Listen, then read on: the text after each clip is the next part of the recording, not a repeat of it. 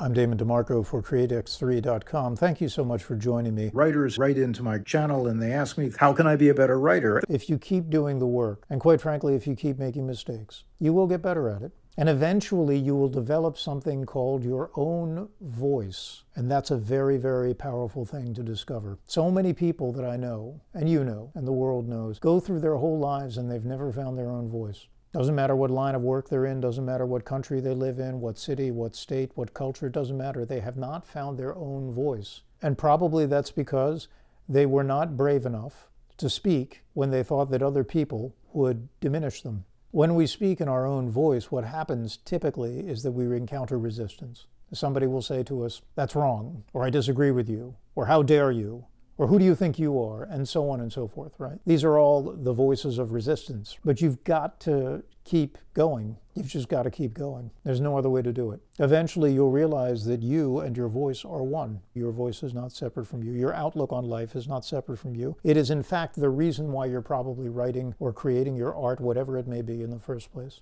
It is that compulsion to delve into yourself so that by understanding yourself better, you will understand the world better. This is not a process that the world in general, in its current state, acknowledges, let alone rewards. But if this is the way that you live your life, then, you understand that this is the way to go. This is the only way you can go. I know I have a friend who's an inveterate gambler. That's what he calls himself. He's in a program, do you know what I mean? Like this is a person who cannot stop gambling. He has a compulsion, he has an issue, he has a problem, okay? And he knows that it's destroying his life. And so lately he's taken steps to try and correct that. Well, if you're an inveterate writer or an inveterate artist, it's really no different. Hopefully it's not going to destroy your life. We don't want it to get to that point. However, what did Robin Williams say in that movie a long time ago, Dead Again? One of the secrets to success or happiness in life is to figure out if you're a smoker or a non-smoker, and then whatever you are, just stick with it. Just accept it. Don't fight it. Don't try to be the other thing that you're not. Just stick with it. So if right now you're writing, fine. Now you know that every single day it's going to get a little bit better. It's not going to get easier, but it is going to be worth more in some way to you. This notion of voice, by the way, I'm thinking right now of Jack Kerouac, the great beat writer, who wrote his first book. It was called The Town and the City. And it was a huge, like a monstrosity of a book. I believe it was like 1,100 pages in its original format. He was encouraged to whittle it down because rarely do people want to read 1,100 pages. And it was a novel that kind of satisfied, checked all the boxes for what a novel should be. Do you know what I mean? It was like, this is what a novel is. This is what a novel should be. And it tanked. I think he got $1,000 advance and he had spent years on it. And I believe it sold 400 copies. It was predictable in some ways. There was talent behind it, but it wasn't anything earth-shattering until he wrote this thing called On the Road, which maybe you've heard of.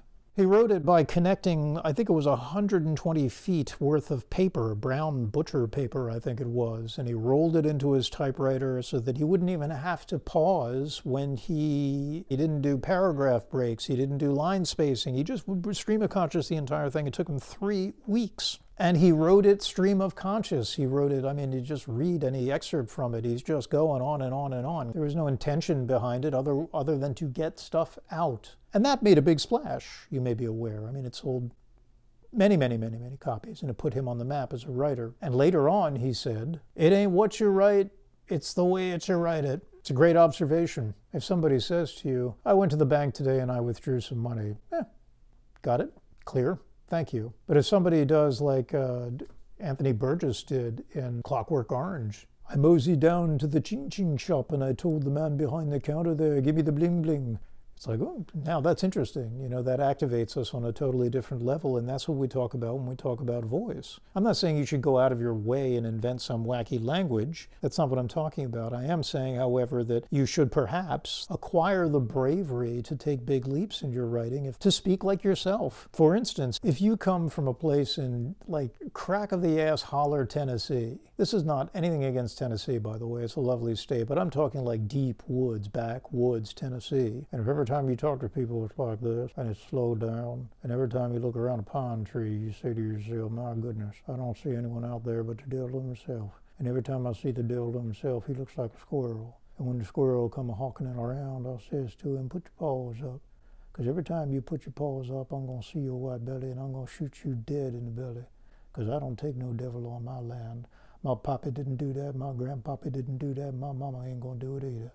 And so every time I see that squirrel, I'm going to say to that squirrel, you a dead squirrel, because the devil is dead in my heart. If something like that comes out of you, you should write that down in the best way that you know how. If you're interested in my online Break Your Story course, if you're trying to write a story right now and it's just not working for you, well, a lot of people have said wonderful things about this online course that I've put together, and it's several hours worth of, it's like 4.5 hours, I think, of us talking about a systematic approach to creating a story from beginning to end, and how you start with one idea in one sentence with 4 elements to it, 4 pivotal elements, and how you expand it out and expand it out and expand it out and expand it out until you get an entire paragraph, and then you take the paragraph and you blow that out to a page, and you take the page. You can do this. I've done it up to 30 pages before. And it's a great way to outline a novel. It's fast, it's easy, and it's extraordinarily effective. So if this is something you're interested in, by all means, check that out up here. Again, thanks for spending some time with me for CreateX3.com.